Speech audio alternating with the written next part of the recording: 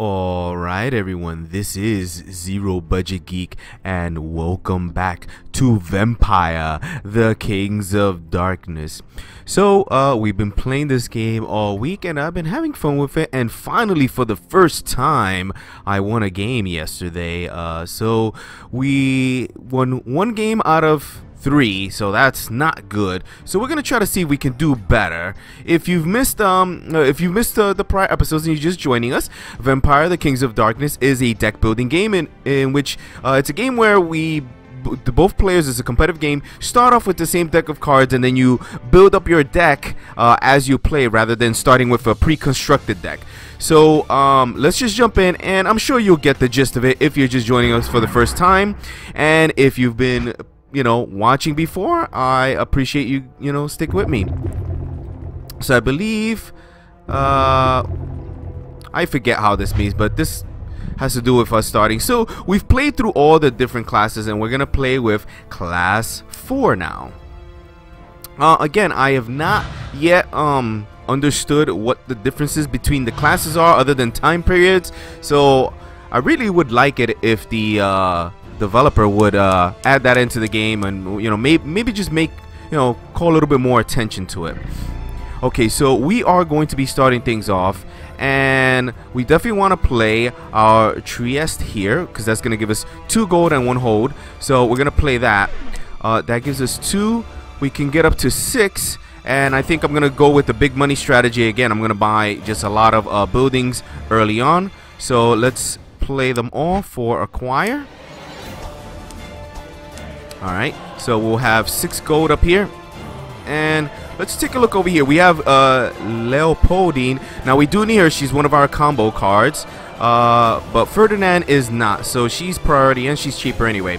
So let's go ahead and buy the Vienna, the Berg Theater. So we'll get that, and then we're done with our turn, so that'll be it.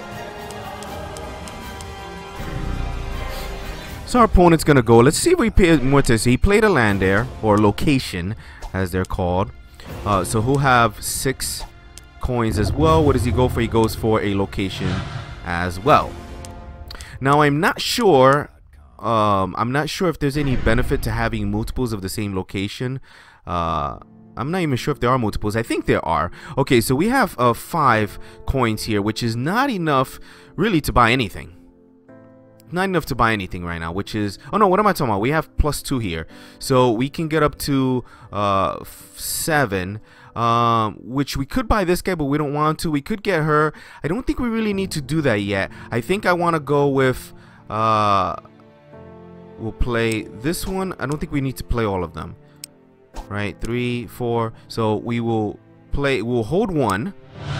We can hold 1 for next turn because this allows us, this gives us +1 hold per turn. So we'll hold that for next turn, and then we'll play the rest for acquire. That'll give us the 6 we need, and we'll buy another location. That is, I believe, our 3rd location, because we start with 1 in our deck. Correct? We start with 1 in our deck, so so that should be our 3rd location. All right, and turn. So what I want to get, I want to get to like maybe 5 locations, and we got 2 here, which is actually pretty nice. Drawing into 2 of them early like this is pretty good. We'll have a good hand. What do we have here? 2, 4, 6, 7, 8, 9, 10. We have 10 coins. We should anyway. So we play this. This will give us +2 gold and 1 hold for the turn. This will give us another 2 gold. That lets us hold 3. Do we want to get 1 more location? I think so. With a completed group, +1 golden per acquired card. I'm not sure what that means, a completed group. I'm not sure if it's I think that might have to do with these. Let's see here. So question is, do I want to go for this one now or get another location? I think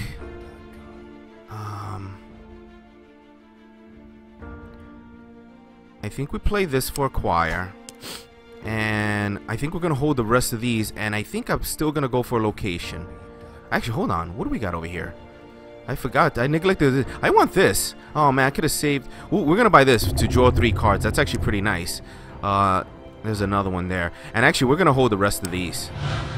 Because having 4 gold in a turn is not going to be beneficial. So we'll hold these for next round. And we'll end things there. I totally forgot about these defensive cards. I don't really like these offensive cards. I'd rather use them later in the game. So I probably should have bought an early defensive card. And I did not do that. Our opponent's building up a lot of points per turn, but so are we. We're doing good now. We got very unlucky here where we drew. Well, I think that's our whole deck is just these guys here. So what do we got? 6. How much total we have? We have 6, 7, 8, 9, 10, 11, 12, 13, 14. 14 points. That means we can buy a location and one of these guys. I don't think we need to buy a location. I think maybe we go for we want to buy more of these our vampires now. I think we want to start transitioning. Let's get one of each. So let's buy her first of all. No, that's not efficient. Alright, let's play all for acquire. Okay, this is, I think I know what I'm gonna do here. I'm considering I thought about buying this, but I think we'll get one location, and then we'll buy this guy that costs 7 here. Because I think we wanna start buying these guys sooner than later. We've got a pretty good gold production here, so I don't have to keep buying locations so crazily. I would like that one more defensive card. But let's see if our opponent buys it. Nope, he didn't get it. I'd like to buy that one there. Alright, so we're going to play this to draw 3 cards. This is going to be really good. We're going to have a good hand here. We're going to have a good turn here. We'll play this for that. And do we need this guy? He doesn't complete a combo. She does. So we definitely want to buy her. So we have 8. 9, 10, 11, 12, 13, 14, 15, 16. So we have plenty here. So let's buy her. See what comes up. She also completes a combo. I really would like to get another one of these. So let's see here. 6, 12. I can't get all of them, but we can get her later. I think I want to get another draw 3. So let's 2, 3, 4, 5, 6, 7. So we can hold some of these actually. So we'll play this guy here. We'll play this guy for acquire. This other mercenary. We're gonna go up to 6, I think. I want to get the draw these. Yes. So buy that, and then I think we're just gonna hold on to the rest of these. We'll hold those, and then our turn there. I think we may want to buy maybe one more location.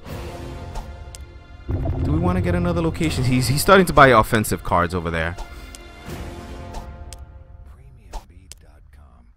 Okay, I think now we might get one more location, and then I think we go heavy into buying our folks over there. So how much can we make total this turn without this guy here? So we got 1, 2, 3, 4, 5, 6 plus 8 is 14. So I might put this guy in my empire. Well,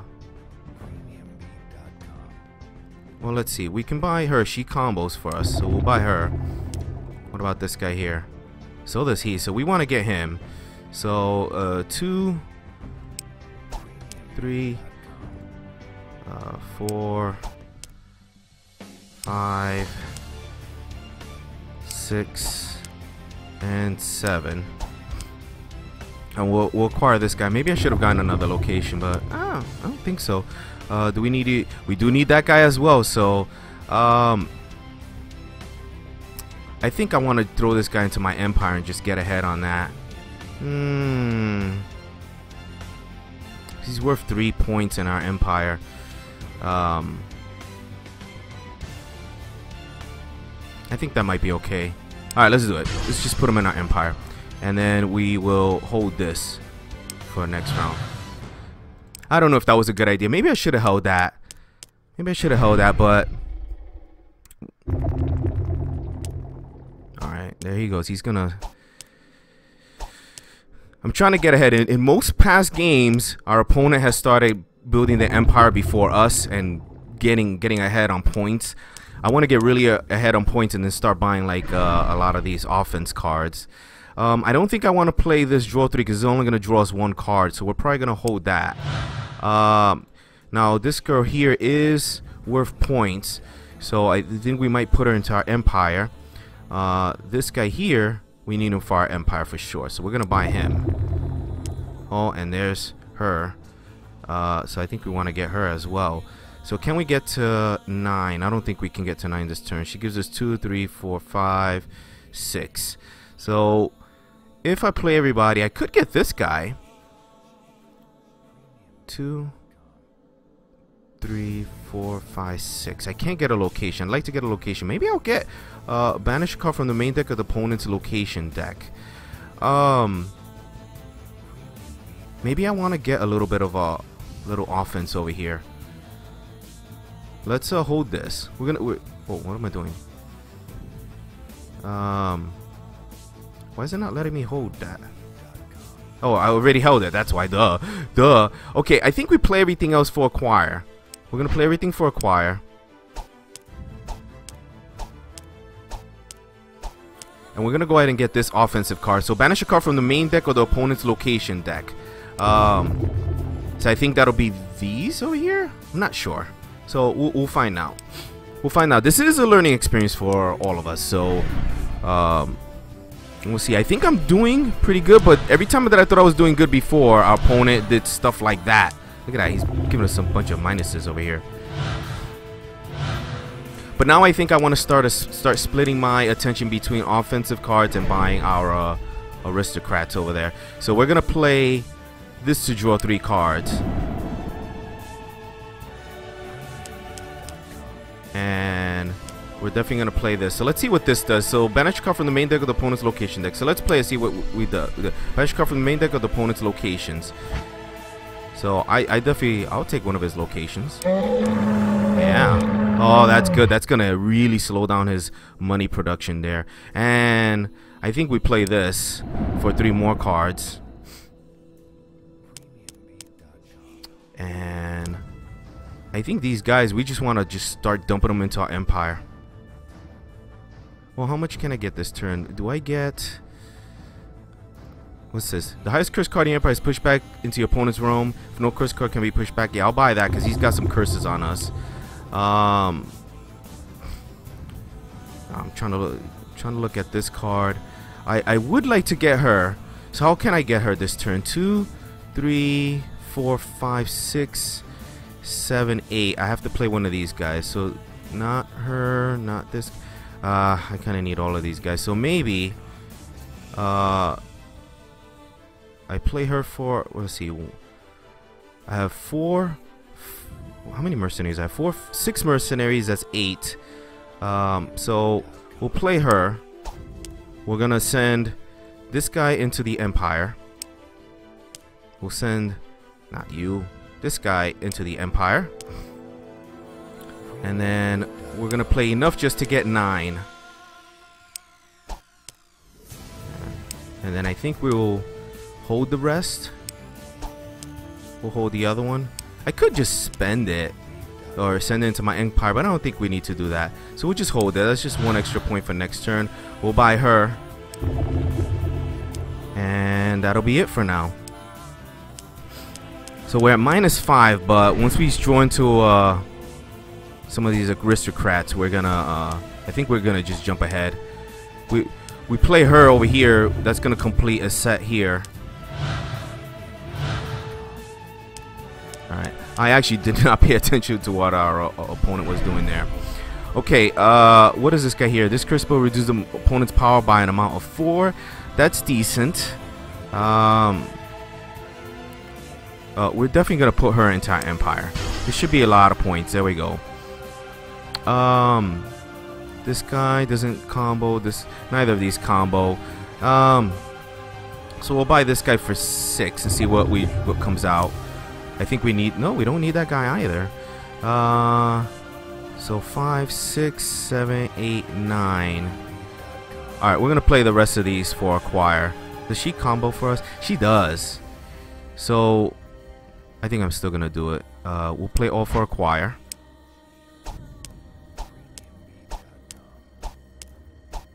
Oh, I overdid it. I overdid it a little bit. Why did I miscount? Oh, you know what? Because of... I'm getting extra gold because of having complete sets. That's what's happening here. Well, we're going to buy this guy for 9. Well, maybe we'll buy... Actually, I think... Though he's worth 5 points. So, yeah, we will buy him. And I don't have enough for this. I have 5 points and nothing to do with that. So that actually was a mistake. I should have played cards one at a time. Alright, well... it is what it is. I can't do anything else with it. So we'll just end our turn there. So that was a waste. So learning experience.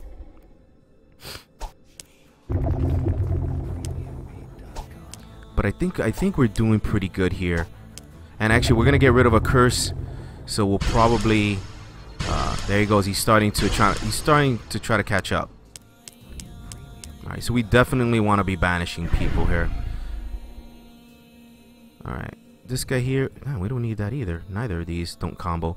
We'll play this to draw 3 cards. Okay. I think we're going to play this battle. So for the highest curse card in your empire is pushed back. So we'll put that. Get that out of here. That goes over to his side. That's the drawback of curses. I think we want to play her because she finishes this combo here. So we'll put her into our empire. And then I think we'll buy this Austrian Imperial Crown. Is just worth a lot of points. And then none of these are giving us combos. We got to get these over here. This is our last combo to get. We do have her. We got to find this guy. We have her in our deck. So can we can hold 4 of these cards. So let's throw this guy into our empire, and then the rest of these are just gonna be holds. I think I have that many holds. Hold and hold. All right. Okay. I feel like we're in a very strong position. Our opponent's at -1. We're at 30. So the kind of big money strategy works a little bit. Build up a bunch of locations, but there are ways for your opponent to destroy your locations, and in fact we have one of those cards. This should be pretty big right now. In fact, I think we could almost end the game here. We'll play this to draw 3 cards, and then a bunch of these cards. I think we pretty much... Do we need either of these? We'll buy her. She's worth a lot of points, and this is not the guy we were looking for. Let's drop... We definitely want her in our empire. She completes that. Oh, we'll play this and draw our last few cards there. We're gonna play this battle. So for the highest curse card in your empire, do we have a curse over here? We do.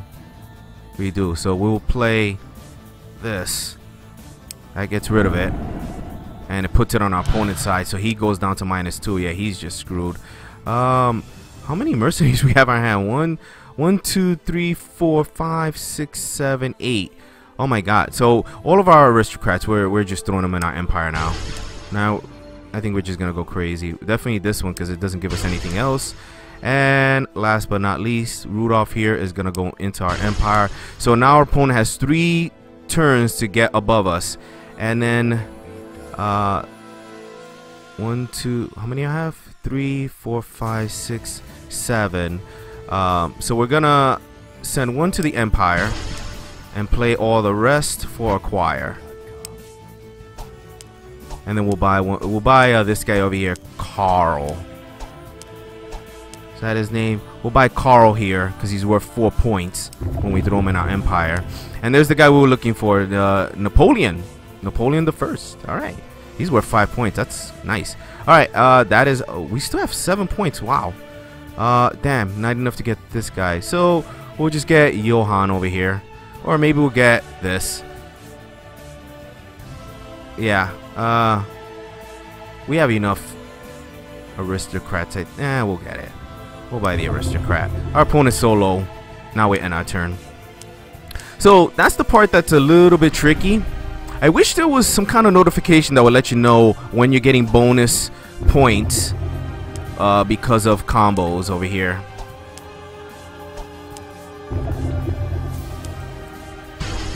Alright. Yeah, I think our opponent is a goner here.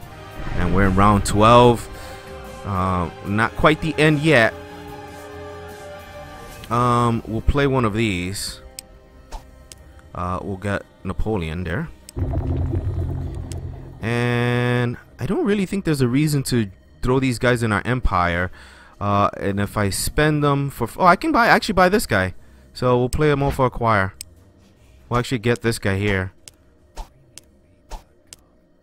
We'll get Ferdinand the First. He's only worth 1 point, but hey, it's something. And that might be, that's all of our cards there we've bought. And damn, we got actually extra points. Yeah, that is confusing me. I have not been noticing what gives us extra pointer. And I mean, it's these locations. Alright, opponent's throwing curses on us, but it's just not enough. There he goes. He's trying to catch up, but he has to win this turn. Alright, he did not. And there is victory for us. So, guys, that is VEmpire, the Kings of Darkness. Hope you enjoyed these playthroughs of it. I'd like to hear your comments and let me know what you think about this game. I think it's interesting. I think there is more that can be done with this game. I'm going to show exactly what I think. I feel like I stumbled upon pretty much kind of the optimal strategies where you build up some gold and then get your, get your aristocrats, mix it up with a couple defensive and draw spells, and pretty much whoever does that first wins. So the only randomness is the luck of the draw, which in this game hasn't been that bad. So maybe there needs to be some ways to add more strategy here, or more different ways to play than just the money. So I'd be curious to try that. Maybe I'll try maybe I'll try a tactic where I buy lots of offensive cards or something like that. I'm not sure. But that'll be it for this episode, guys. Thanks for watching, and until next time, I'll see you soon.